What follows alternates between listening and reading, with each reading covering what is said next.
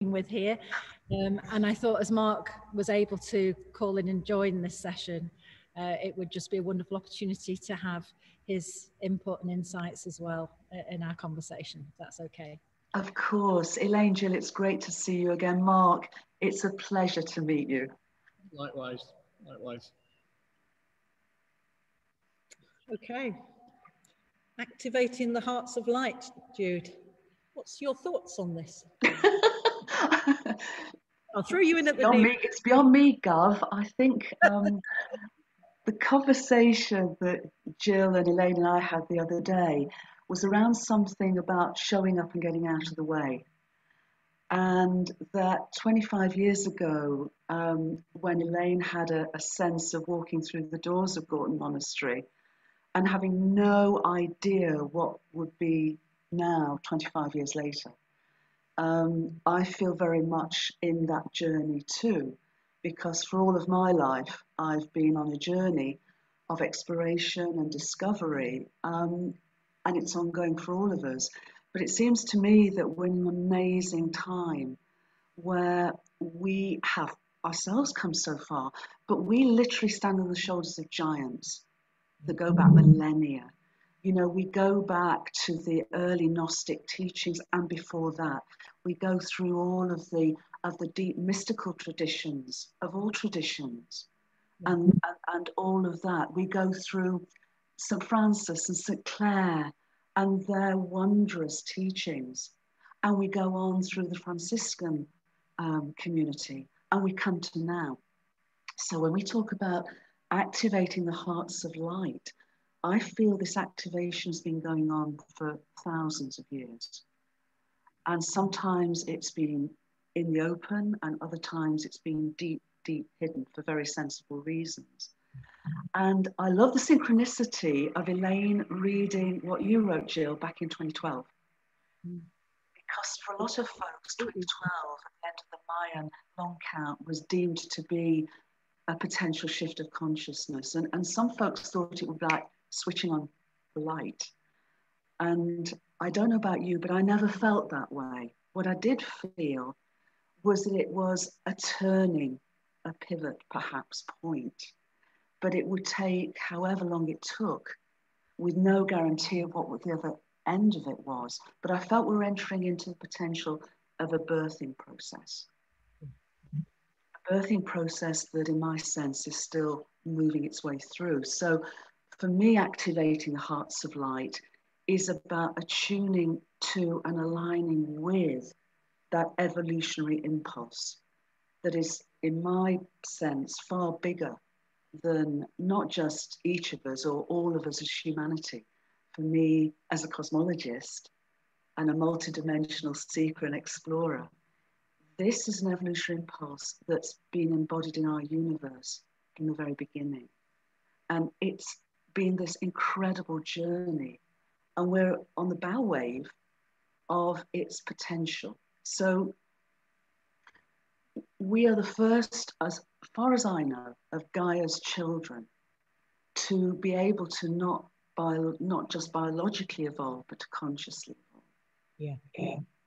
So for me, activating the hearts of light is activating the light within us that is our true nature, that is who we really are, so that we can bring the sacred masculine, the sacred feminine together to give birth to the sacred child within us. Because for me, that is the deep symbolism and the deep teachings of all traditions. The one becomes two, the two becomes three. And it's that resolution and that literally resolution that I feel is what the deepest opportunity and message of activating the hearts of light is about. Yeah. I feel as well that we've been dispaired. We were in despair, and now we're in repair. I love it. I mean, I agree. I talk about being dismembered. We've dismembered our psyche, and now we are remembering who we really are. Do you think there has been an acceleration of this process recently? I do. And I feel that, I really started to notice that acceleration at the beginning of last year, because as well as a cosmologist, I'm an astrologer, and there was a major conjunction on the 12th of January last year, was it 2020? I think it was 2020. It's been an odd time. And what that offered us, I think astrologically, was a major pivot point into this acceleration. And I was asked to write about its influences, and it was all about that which no longer serves us will fall away. And I wrote that in early January, and I was asked to write about, well, what did I think that meant? And I said, I can't, because what I can sense is a black swan event coming. And a black swan event is something that nobody has any sense of or idea of until it's happened. And everybody looks back and goes, oh, of course. And on January the 12th, or a couple of days afterwards, was when I first became aware that potentially something was coming, and it turned to be COVID-19. And a pandemic, which we were talking about it earlier, for me, is less a crisis than the potential for metamorphosis. I agree totally, yeah. The birthing or the rebirthing of the monastery fits into that completely. And that, you know, we've been struggling all of this time. We knew what we were meant to be doing. And we felt like we were continually birthing, you know, we were continually in gestation and trying to birth. And then in the midst of what seemed like despair, we were able to repair and evolve into something completely new, which is the co-joining of the divine masculine and the divine feminine. Yeah. And for you, it's been a metamorphosis. Yeah. Because you went into this as a sort of a beautiful caterpillar when you're coming out, an even more beautiful butterfly. I think we'll be one of those big blue ones, you know, that you get. Stunning. Absolutely. Absolutely. And Mark's been on this journey as well as the divine masculine, because very much today we've had all the divine feminine in today. And so Mark has been here actually working on the grids and on the energy lines, which has helped us get to this point today. So I don't know if you'd like to say anything, Mark, about that. Yeah, there's so many connections coming together. Guys, can I just say it's a little difficult to hear you, so you may need to come a bit closer. I don't know if anybody else is having a bit of a... Yeah, come closer. Is that better? Yes, it is. Thank you. There's my voice slightly, a little echo, but that's fine in this beautiful space. So the connections that are emerging that I'm sensing are, you spoke about many of them there, around what's happening without is also happening within. So the wisdom that this beautiful space holds, both energetic and built into the very stone of the building, is actually helping us find that within ourselves. Yes. So the balance of the male and the female energies in this place are a template, if you like. And that links back to the Templars. The templates of energy. And these templates of energy are showing us how to find our balance and find our inner workings. So it's very much like Chartres Cathedral. It's like an alchemical process showing us the way. And that's certainly been my experience here. The more I've been involved in the place here, the more I've grown inside, and the more connections that have come about. And in a very real sense, it totally shatters the 5th century box. Many people live in the 5th century box. But places, special places like this and many others I'm sure you've experienced around the world, just give you that experience of going beyond into the totality of all that is, to the extent you're ready for going into that and experiencing, some call it the veil, but experiencing the truth of who we really are. And I think that's the greatest gift, is experience the truth of who we really are. And these places are catalysts for this. They absolutely and utterly are. I'm so thrilled and pleased to be involved in this project, and it's certainly been a catalyst on my journey and many others. So yeah, I love the exciting bits. I love how spirit and quantum physics come together, and we could very well be talking about the same thing from 2 different perspectives, and probably are. So yeah, all that kind of stuff comes together in a place like this, and the effects are tangible. Those who are willing just to silence us off a tiny bit. I think it is, and I love all that you're doing there. What's important for me though is a quote from Wendell Berry, and he said there are no unsacred places. There are only sacred places and desecrated places. So, you know, there you have this amazing, it is a sacred place, but it's a sacred place where everywhere is sacred. But because so much love and commitment and service have been embodied within it, that there is that tangibility of that sanctity. And it seems to me that one of our opportunities and invitations as we remember who we really are is to restore, so that we open, if you like, Einstein called it a circle of compassion, so that love touches everybody and everywhere and literally heals our relationship with Gaia. We're Mother's Day today. You know, Gaia, our planetary home, is our primary mother. And so part of this for me is vitally healing our relationship with her and all her children. And I love what you're doing on the energy lines, because I wrote a book called The Cosmic Hologram. Information, in other words, meaningful information at the center of creation. So everything that is the appearance of our world emerges from deeper realms of causation. And it's all, as you know, Mark, and I'm sure Gill and Elaine do, that everything is patterned in what's called fractals. So we are literally interrelated through resonant patterns and harmonics that are consciousness. Yeah. So mind and consciousness aren't something we have. It's literally what we and the whole world are. So the building and the people and the land and are all part of this inherent consciousness dynamic interplay. And if we have time, it'd be lovely to talk about what is awakening in the sense of both the land and also, if you like, the overlighting archetypal consciousness that I feel is very much part of this. This is a multidimensional effort, big time. And well, with the Francis, you get that connection again to Gaia, because obviously Francis was, well, now he's been named, you know, the patron saint of ecology.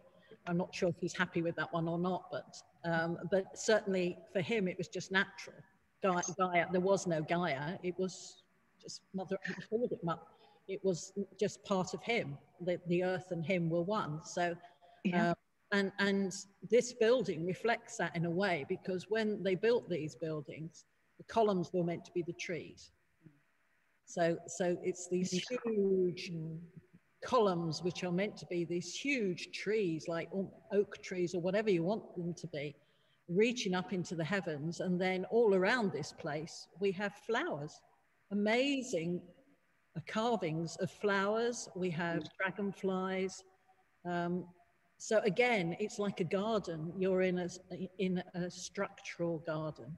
And then in the middle of the monastery we have a cloister garden, which was always important in monasteries anyway, but they were used for reflection generally, a cloister garden. Well, here what we're doing is we're planting it as for culinary herbs, medicinal herbs, very much what a traditional monastery within all of their gardens would have. So for example, just to revive us all today, we've been sitting here and I've been putting fennel under people's noses and lemon balm. Love it. Love it. People. So again, it's Mother Nature is here in the earth as well. And we also have a rose, which is a specific rose for this monastery, which is called Rosa hugoensis, which was one of our friars was a plant hunter, and he found this out in China. Wow. So we have copies of, we have, you know, examples of that here. So yeah, and when somebody walks into that building, they walk, not only are they a fractal, you know, they're experiencing all of these fractals here, which are just perfection. Absolutely. And when I speak of Gaia, Jill, Gaia as a sentient being, as a living being, multidimensional living being. So not a background, No. literally a co-evolutionary partner, another aspect, another expression, as Francis would say, of God, because everything is God. A friend of mine says we need to start saying we're not human beings, we're Gaians. That's lovely. Which I wholeheartedly agree with, because that then says there's a belonging. There is a deep belonging of all of us and all her children and all that she is. And as Mark knows, she is activating now. She is, there's a co-evolutionary impulse working through all of us and all of her at the moment. I was reading Hamish Miller's yesterday, Hamish Miller and Paul Broadhurst, about the Apollo and Athena line. Yes. And of course that goes through Assisi. And it does. And I was, Spirit reminded me to read it again. And they were saying, which I had forgotten, was the male line and the female line, they come together. And in Hamish's and Paul's experience, this was the only place in Assisi where the two lines come together and actually merge. Because normally they come together in a node point, but not in Assisi. They run together. Like the male and the female are together in union, running through the center of Assisi. And I just thought, wow, that is just so wonderful. And it is wonderful. It absolutely. Obviously for Hamish today. Yes. This is Hamish's statue of the serpent power and the sword of truth and the Vesica Piscis. So to remind us of Hamish as well. Well, thank you for bringing Hamish into our circle. Hamish was a dear friend of mine, and his wife Bar is a dear friend. And he and Paul did some amazing work. I mean, one of the things we might like to continue in terms of activating the hearts of light is really what's coming through now, because back in 2003, I was guiding the 12th of 13 journeys to activate Gaia's planetary grid for this time back in 2003. And Hamish and I were together on that. And what we were finding, the 12th journey was actually a pilgrimage along what's called the Michael Mary line, which of course Hamish and Paul and Bar and others were absolutely, at the heart of. And what we were finding as we did the pilgrimage from St Michael's Mount in Cornwall through to Avebury, and of course the energy lines go through to the North Sea, was that the masculine Michael and the feminine Mary, as you say, Jill, they do have node points in various places like St Michael's Mount, like Glastonbury, like Avebury. They don't merge, but they do come together. But what we were finding, and for the first time, is there seemed to be a third aspect. And the third aspect was acting like an energetic 2-year-old child, running between the Michael Mary line and was coming back only at the node points. But between those node points was sort of moving in a much more active way. And Hamish had also picked up on this, but I think we just kept quiet about it because we weren't sure what it meant. And then last September, around St Michael's Day, we were doing some healing work up in Yorkshire, close to another major pairing of energy lines called the Ellen-Belinus line that runs from the Isle of Wight all the way up to the north of Scotland. And we started to notice the beginnings of an activation of a child essence with the Ellen-Belinus line. So what we've been picking up over the last few months is that if we look at the British Isles as a fractal of Gaia, as much larger, there seems to be an awakening. And I think this is part of the awakening of the hearts of light. So geomantically within Britain, we have the Michael Mary line, and then we have the Ellen-Belinus line.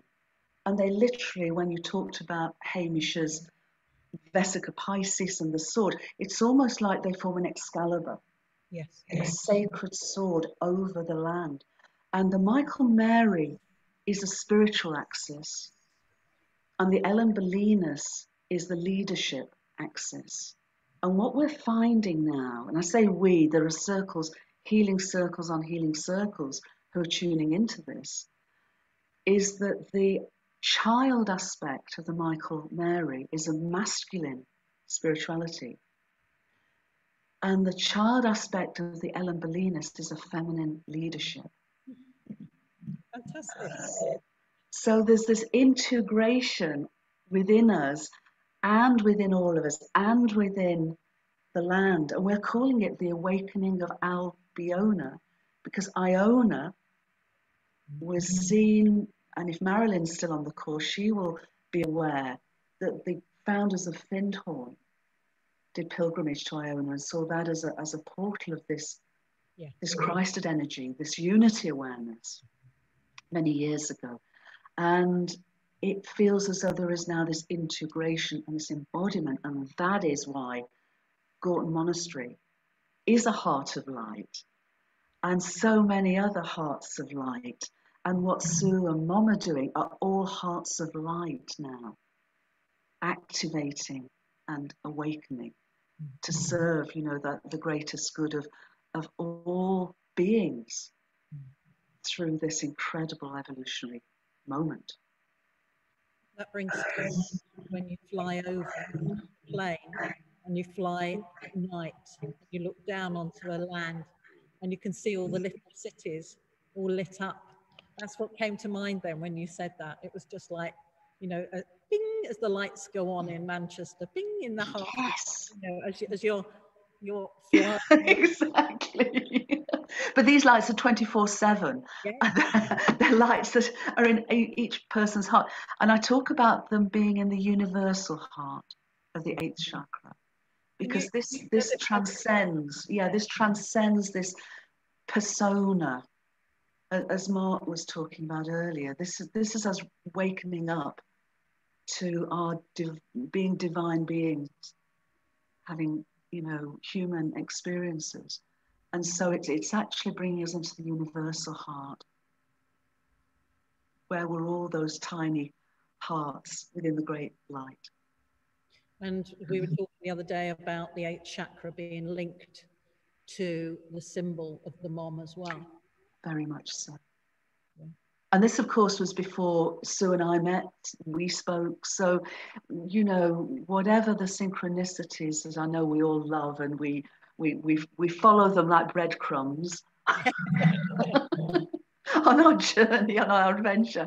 But this is where the synchronicities speak to us and help us in, you know, that intuitive wisdom that really guides us into the hearts of light that we truly are. And have you got any sense of how Albiona is going to go forward?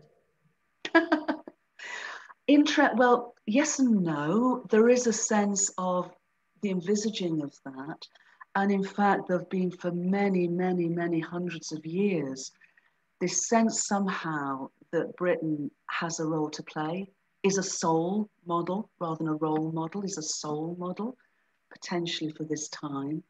And that relates to the esoteric traditions, the esoteric Christian traditions, the Knights Templar traditions, so many more, the Arthurian mythos of a light, a beacon. But to be that light, it seems to me we have to, as Mark says, do the inner work, so that we can literally rise ourselves into being that wholeness that we really are, and live it. You know, it's not just understanding it, it's living it, it's embodying it.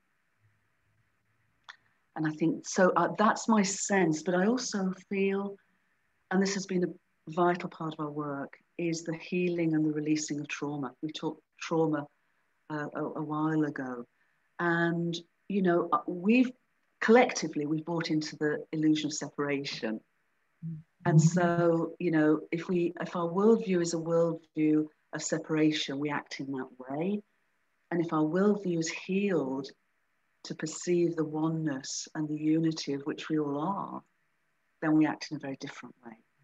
And so it seems to me that, you know, the buying into the illusion of separation, because the science is showing us, just as the wisdom traditions have always shown us, that it is an illusion, we've behaved dysfunctionally. So there's a lot of trauma that's arisen through that. So it seems to me that as healers and serving this awakening is about healing and releasing those traumas with forgiveness and not blaming, but just realizing we've come to this place, but we're holding luggage that we don't need to hold anymore. Yeah, and I think Elaine and would echo that both Elaine and Mark would echo that in the journey of the monastery. You know, it's been about releasing and coming through trauma to this point now. Yeah. Would you building agree? As well? Yeah, everything. And one of the things we haven't talked about is that, you know, the very early understandings of the monastery were led by two amazing geomancers, Melanie Thomas and David Ellis, who run Earthwise, and their whole life's purpose. Interestingly, Melanie used to work on her local level and Dave used to work on the bigger level. So it's really interesting, the male-female, but they were so instrumental in teaching us the power of what we had here, and also then looking back through their connections and all the different traditions. And we talk about the Arthur's sword and the map that we've got that Dave created, that literally linked all of these points and showed that the monastery was also linked to our below and tied into the Bolinas line. And you've done a lot of work at Alderley Edge, haven't you? We then did the work at Chetham's with the well, where the male and female line cross in Manchester. So over the period of all of our kind of individual and collective journeys, we've all been doing the same thing, but in different ways, so that now it is all absolutely. Yeah, so it's absolutely. Well, I think it was your guidance, Jill, that you read out earlier about we can't do this on our own. We can only do this all together. And a lot of the work that I'm involved with Whole World View and with many of our partners globally is this unity and diversity, and living that, and how do we live that. But I'm really feeling to go beyond this idea of unity and diversity, to go beyond that to unity in inclusion, and to go even beyond that to unity in belonging. Because when we belong, we don't need an invitation to show up. We just know. Yeah. And I think it was Sue read out some John O'Donoghue words. And John wrote about the longing to belong. And it seems to me that as we activate the hearts of light, we're activating that deep knowing within us that we belong. And then we can come together and link up and lift up and level up and light up. And then what? You ask me, what is the vision? I don't know, but I know that when we do that, it will be magnificent. It will be beyond anything that we have any imagination to even find words for. It seems to be Phoenix coming out. This is Phoenix coming out of this past year, 18 months of people being in lockdown, that they have actually started to realize that the other side of that is this deep sense of belonging, wanting to belong. And I think that's been, not for everybody, but there have been certainly for some people, it is like their hearts have lit up. They've started to question, who am I? What am I? How do I belong? What is this feeling in me that makes me want to do more than I am, and understand the world more and things like that. So I think this has been an amazing journey, a very traumatic journey for some, but also an amazing journey for others. I agree, and I certainly, like you, Gill, don't want to sort of say it hasn't been unbelievably challenging and painful for so many people. And that's what I mean really by when we link up and lift up, we can virtually and physically put our arms around each other. We can virtually and physically hug each other. We can see each other and feel each other heart to heart. Because when we do activate the hearts of light, then, you know, everybody belongs and everyone is welcome and no one is left behind. And we come back to France again, in a way. Yes. We always come back to France. We always come back to Francis and Claire, quite rightly. Quite rightly. He was just, the two of them were just so inclusive. Yeah. Without, but also he was inclusive. They were inclusive of everything in existence. It wasn't just humanity. No. It was everything in existence. Brother, sun, sister, moon. Sister moon, absolutely. Death, life. Yeah. Brother, death. Yeah. And one of the things that I've learned from being with many Indigenous communities around the world is the importance of honouring rites of passage. Mm. And I think that's something that in our secular societies and the way we've been, we've not honoured to the extent that I feel we can.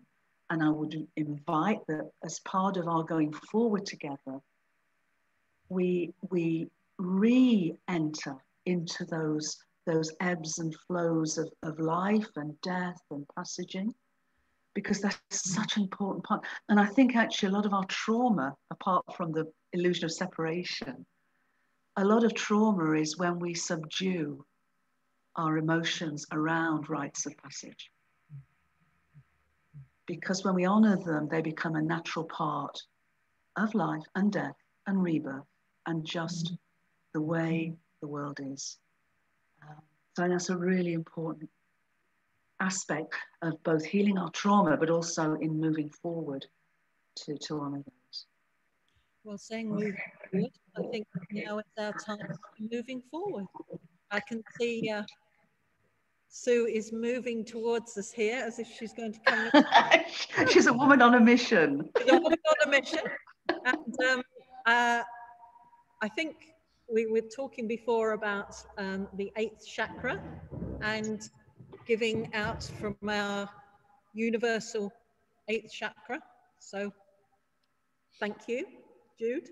Thank you. It's been an absolute pleasure. Thank you, everyone. Lovely to meet you, Jude. Thank you. And lovely to meet you, Mark. And thanks again, Sue.